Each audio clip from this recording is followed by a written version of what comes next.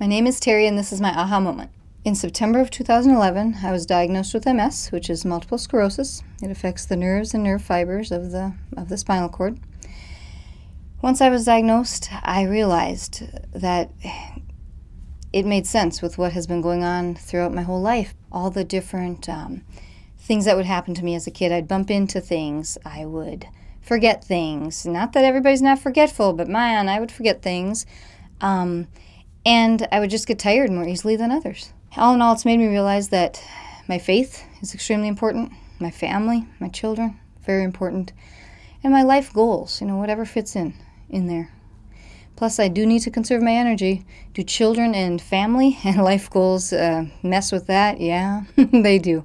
I try to keep it all in perspective for my health, for my longevity, because my medication is just going to hold things back, because there's no cure for MS. But if you can hold it back and make it better, that's my goal. I want to give the best in my life that I can give, to the best of my ability, and at the best times that I can, but not always, because I can't.